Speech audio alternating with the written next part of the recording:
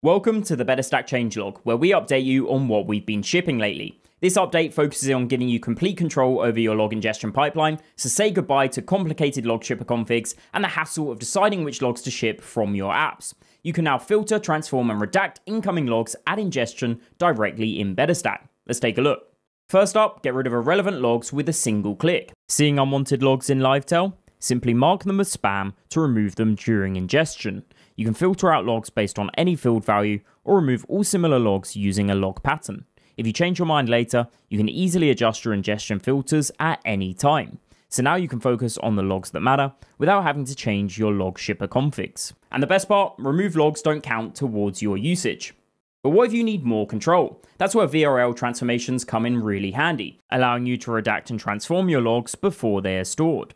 Here you can move log fields around, pass any format, delete fields, and even drop entire log events.